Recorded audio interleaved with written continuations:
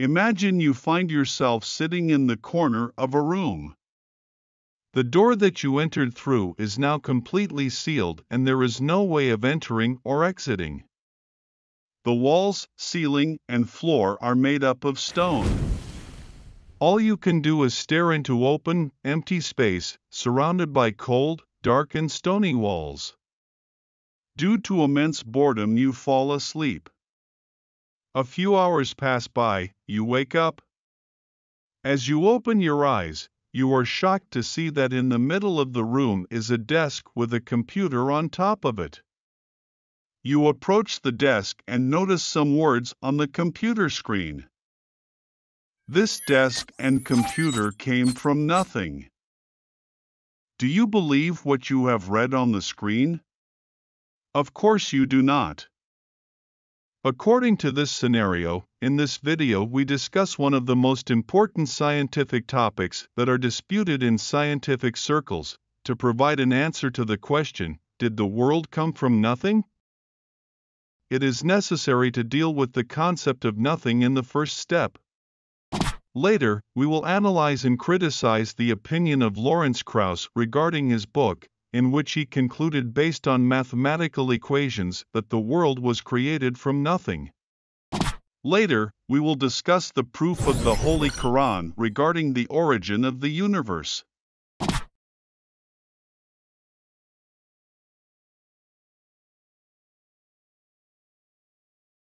Nothing is defined as the absence of all things.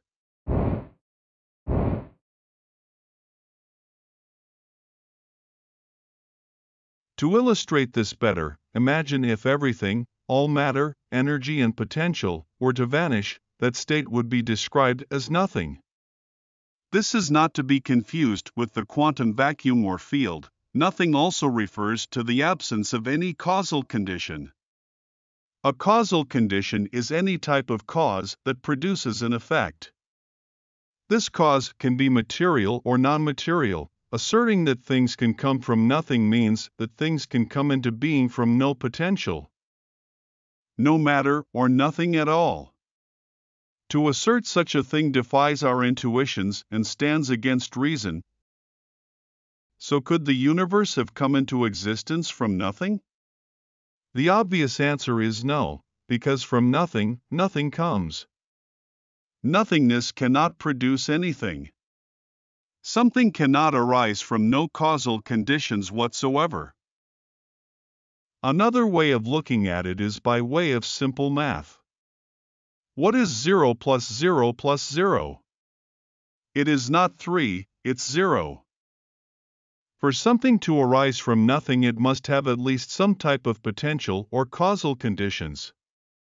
Since nothing is the absence of all things, including any type of causal condition, then something could not arise from nothing. Maintaining that something can arise from nothing is logically equivalent to the notion that things can vanish, decay, annihilate, or disappear without any causal conditions whatsoever. A common contention is that the universe could come from nothing because in the quantum vacuum particles pop into existence. This argument assumes that the quantum vacuum is nothing. However, this is not true. The quantum vacuum is something, it is not an absolute void, and it obeys the laws of physics. The quantum vacuum is a state of fleeting energy. So it is not nothing, it is something physical.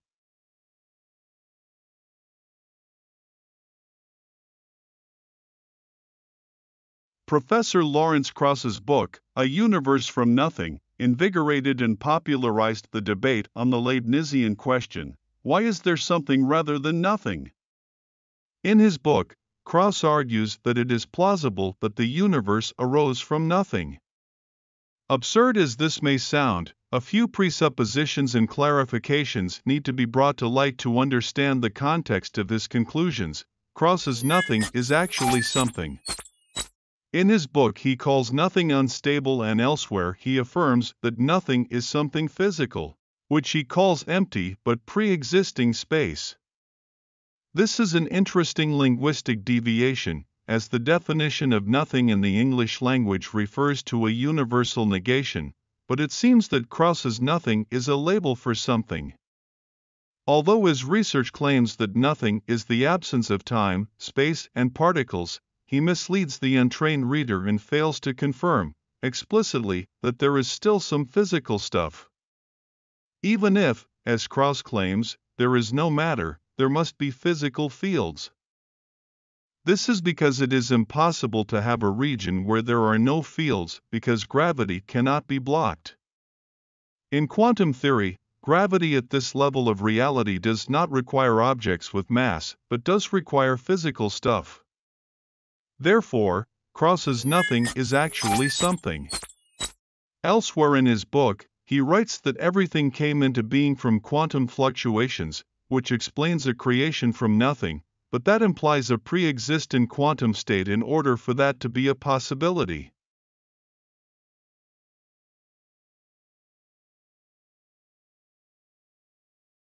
The Quran provides a powerful argument for God's existence.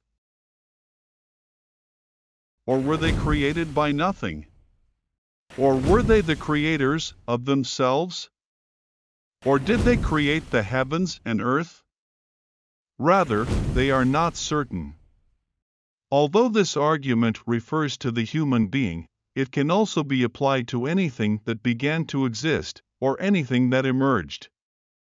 The Quran uses the word khaliqu, which means created, made, or originated. So it can refer to anything that came into being. Now let us break down the argument. The Quran mentions 4 possibilities to explain how something was created or came into being or existence. Created by nothing, or were they created by nothing? Self-created, or were they the creators of themselves? Created by something created, or did they create the heavens and the earth? Which implies a created thing being ultimately created by something else created by something uncreated. Rather, they are not certain, implying that the denial of God is baseless. And therefore, the statement implies that there is an uncreated creator. This argument can also be turned into a universal formula that does not require reference to Scripture. 1. The universe is finite. 2. Finite things could have come from nothing, created themselves, been ultimately created by something created, or been created by something uncreated. 3. They could not have come from nothing, created themselves, or have been ultimately created by something created. 4. Therefore, they were created by something uncreated.